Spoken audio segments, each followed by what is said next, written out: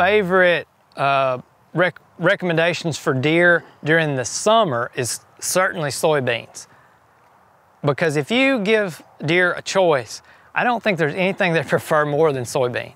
However, there are a lot of situations when I go on a property and I don't recommend soybean. Even though that's one of the most preferred forages, if they have a really high deer density or they don't have the ability to plant a large acreage of soybean, that's not going to be a good option for them.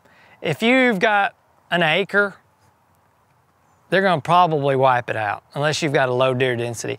Personally, I would never on my own property plant a forage plot less than 2 or 3 acres for soybean. I just wouldn't do it because I know what's going to happen on most properties. But if I can plant a large acreage and I can control my deer density through doe harvest, then I love soybean because from May, especially June, July, August, it is pumping out high quality forage and lots of it. You know, close to 30% crude protein. And it's at a time of the year when nutrition needs are exceptionally high in white-tailed deer. During the lactation period, when does are nursing fawns, highest nutritional demand of the year for a doe, and during antler production, highest nutritional period of the year for bucks. So it's a great forage for the summertime. You can plant them in the fall. I've not seen many plots be very successful with it though. They usually get grazed out or killed out by winter. Cowpeas are almost as good as soybeans on deer preference. And one nice thing about cowpeas is they're slightly more drought tolerant and they're slightly more grazing tolerant. So I have seen folks that were having marginal success with soybeans switch to cowpeas and they did pretty well. So that's another thing to consider.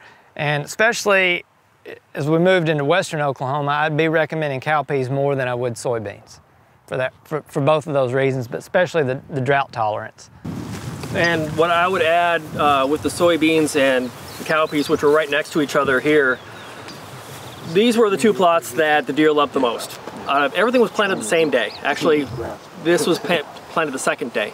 But it all came up about the same time, and they were hammering this thing almost to the ground.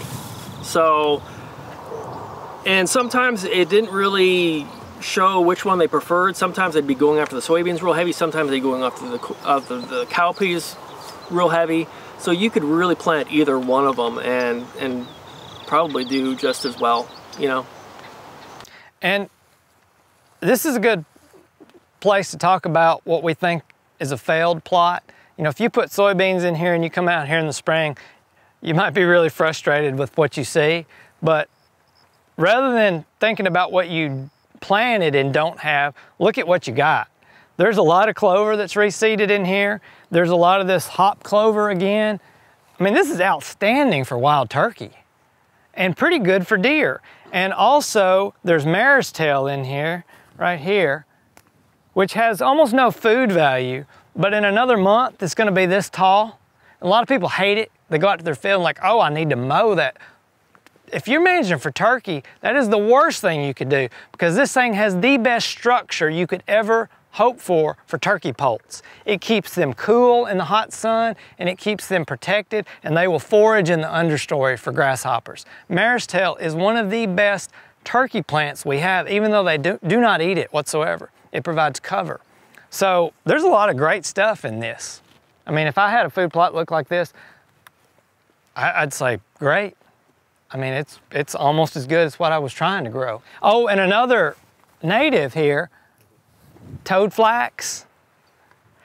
This is one of the most common plants I find in turkey crops in April and May when I shoot them. They love toad flax, and you get it for free. All you need is a little ground disturbance every now and then. There's not much of it out here. Sometimes you'll see areas that's just solid purple with this stuff, and I've seen people go out and spray it.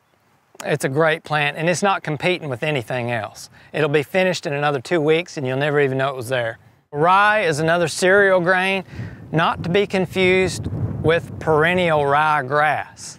Those are 2 different things, and I saw some rye, oh, right here.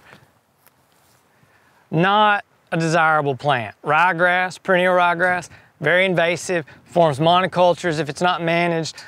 Deer hardly use it. Turkey will eat the seed heads a little bit, but it is not a desirable plant. And that is different than rye, the cereal grain rye. Rye is a good one. I mentioned earlier oats are a little bit more preferred over wheat. Well, wheat is a little bit more preferred over rye, but the difference is pretty negligible. And unless you give deer the option in the same field, you'd never know it. So if rye works better where you live, if it's more suited for the climate, then rye works great. Rye does have slightly different maturity rate, most of the varieties, a little earlier than wheat. So it might give you a little bit better early grazing than wheat would. And for that reason, sometimes people will plant mixtures of both rye and wheat in the same plot. That's usually why they're doing that, is it'll give you a week or two bump on the front end of forage potential. Another thing to think about if you're planting any of these cereal grains that have awns, and everybody know what I'm talking about when I say awn, A-W-N, you hear people say bearded wheat. They're talking about these long awns on the seed. And you have fewer variety options if you go this route, but if you have a variety available to you that is awnless or beardless, then I would go with that, because deer generally do not eat seed heads of bearded cereal grains. They will absolutely eat the seed head from a beardless or awnless seed, all right? So I like to plant the beardless because it gives me a little bit more deer forage. Turkey, they don't care. They'll pick the awn off and they'll eat the seed, as with most game birds. But deer are picky because this is a deterrent to grazing animals. They don't like that, and they're sticking in the roof of their mouth. But Brad, you pointed out last fall, I believe, that not only are there fewer varieties, but some of the disease resistance may not be in some of these awnless varieties. They're working on some new beardless varieties. One of the things you worry about with wheat in general is just diseases. You want them to be as healthy as they can be for as long as possible to provide as much forage for those deer as you can. The problem is that some of these varieties that you're going to see in a mix, it's going to be VNS, variety not stated. And so you have no idea what kind of wheat. It could be a soft wheat. It could be wheat it could be a spring wheat for all you know. Most likely you're going to get some kind of a winter wheat, but you have no idea what kind of winter wheat. It could be bin run. It could be whatever was in the co-op's bin when they decided they needed some winter wheat. And so it may or may not be an improved variety that you're going to want for your property in your area. So those are things to consider. Some varieties that are being released right now don't have very good disease resistance. The expectation is that the farmer is going to spray them heavily because they have all this top-end yield potential. But if you want a food plot, you want a variety that gets good yields, but at the same time is going to have the disease resistance, so you're not having to spray it, because you're not going to spray fungicide on your food plot. And that's the expectation with some of these wheat varieties that are being released. And so you want to go after those wheat varieties that have really good disease resistance. And actually, the next plot we have here is Smith's Gold.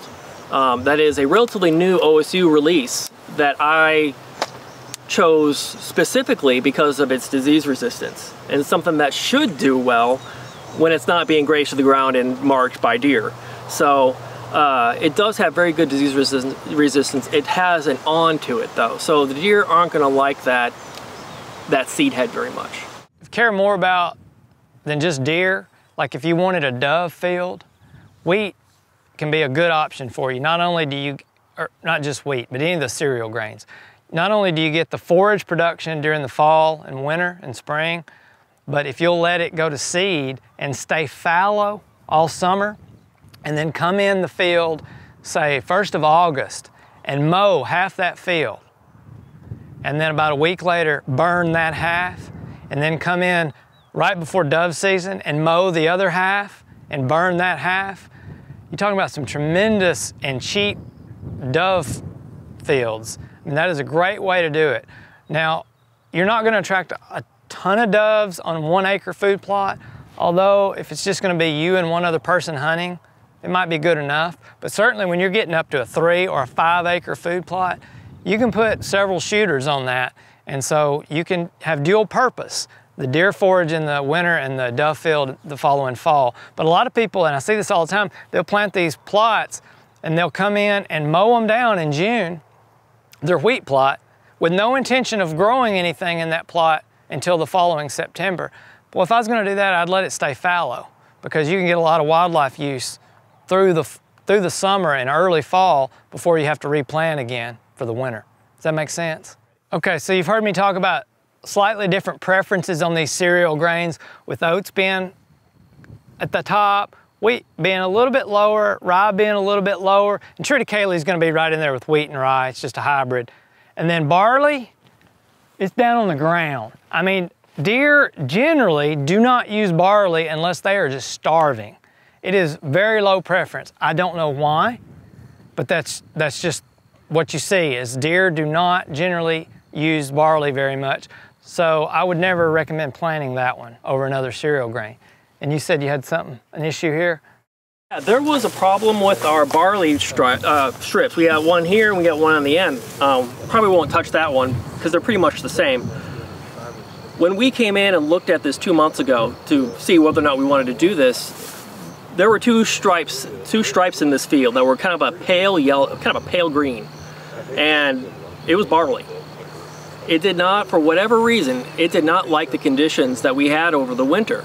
And so every single plant, it wasn't even, I don't think it was disease, I think it was cold damage, and it turned yellow.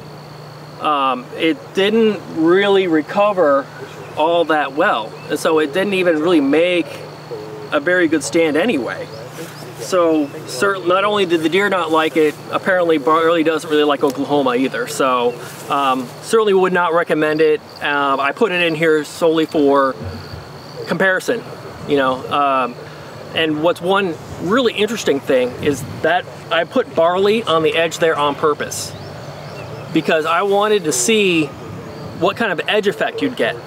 Are the deer actually going to eat that, even because it's on the edge there, just coming out of the forest where it's a little bit protected? And they did. They actually nibbled on it a little bit. But at the same time, out in an open field like this, they ain't going to touch this.